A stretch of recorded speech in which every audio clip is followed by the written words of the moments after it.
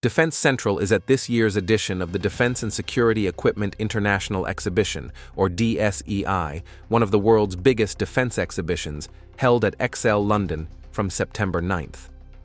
Organized with the UK Ministry of Defence, the event spans land, sea, air, space, and cyber, with 1,700 exhibitors and tens of thousands of visitors expected across 4 days.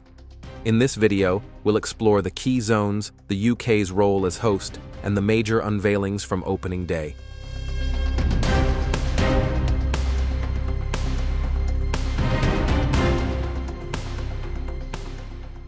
At DSEI 2025, nearly 650 companies are exhibiting here for the first time, alongside over 700 small and medium-sized enterprises, marking the largest SME presence in the event's history. The show spans almost 100,000 square meters across aerospace, land, naval, security, and joint zones. A major highlight is the new tech zone, where more than 100 firms, many of them small and medium enterprises and non-traditional suppliers, showcase advances in AI, autonomy, cyber, simulation, and counter-drone systems. All this comes as the UK commits £5 billion to next-gen defence technology, with a promise to give SMEs a stronger role in procurement. As the host nation, the UK placed its defence industry and future programs at the centre of attention. A major focus was the Global Combat Air Programme, the joint effort by the UK, Italy, and Japan to field a sixth-generation fighter aircraft by 2035. At this year's edition of DSEI, industry partners announced new agreements on sensors and engines, while also launching the so-called GCAP Electronics Evolution, or G2E Consortium. Formed by the 4 leading national defense electronics companies, Mitsubishi for Japan, Leonardo UK for the UK, and both Leonardo and ELT Group for Italy, the group is tasked with developing the program's advanced sensing, non-kinetic effects, and communication systems, known as I-SANKE and ICS.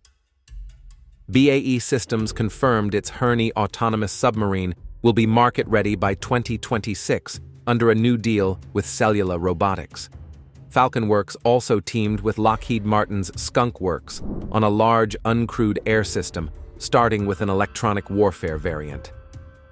The UK Ministry of Defence used the event to unveil 5 new defence growth deals worth £250 million, aimed at boosting regional hubs, supply chains, and innovation. QinetiQ added to the UK's narrative of future readiness.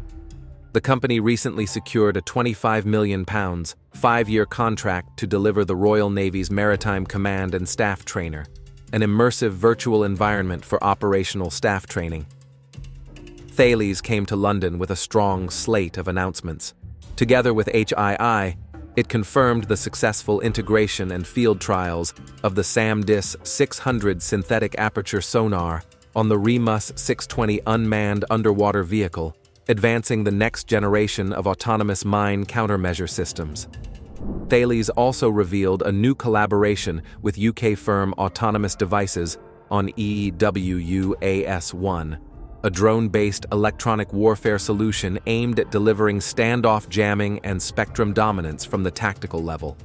On day 1 of this year's edition of DSEI, the company also announced a contract with Malaysian partner Advanced Defence Systems, Sendirian Berhad, for more than 100 HFX-LT-RC 3900 vehicle-mounted radio stations, complete with amplifiers and antennas. There was strong anticipation ahead of Rheinmetall's announcements.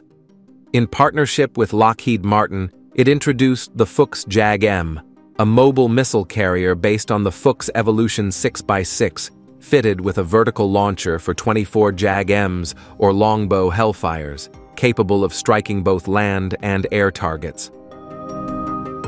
Also on display was the Lynx KF41 with a Skyranger 35 turret, combining a 35mm revolver cannon and advanced sensors for programmable airburst firepower against drones, helicopters, and incoming munitions.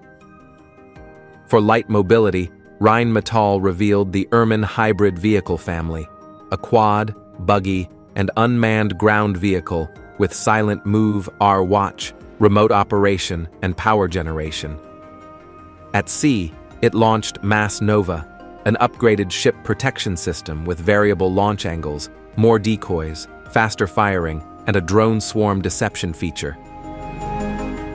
Other debuts included the SEOSS-400 fire control system with AI-assisted targeting, the SSW-40 squad weapon with counter-drone airburst rounds, a new tactical vehicle concept for the UK, and ACE AR augmented reality headset for enhanced battlefield awareness.